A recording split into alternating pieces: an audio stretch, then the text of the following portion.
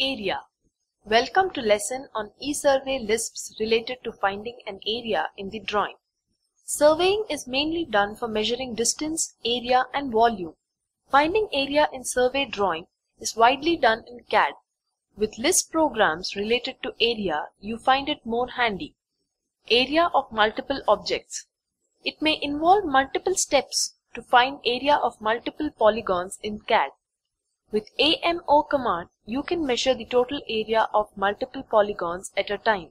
In addition, text indicating area of the polygon will be created at the center of each polygon. Entity area. AE command is a macro for area entity option, which is regularly used in survey drawings. Triangles area. CAD package will give area of an entity with a single command. But how does it calculate the area? If you are interested to represent a detailed area calculation of the polygon, use RTR command. RTR command will give a detailed table of calculation for all the triangles selected by finding out the base and the height of the triangle and using half into base into height formula. This command gives each triangle a unique number, then marks the length of each side of the triangle on the drawing with the area displayed at the center of the triangle. Then it prompts you to specify a location for placing the calculation details. Parcel area.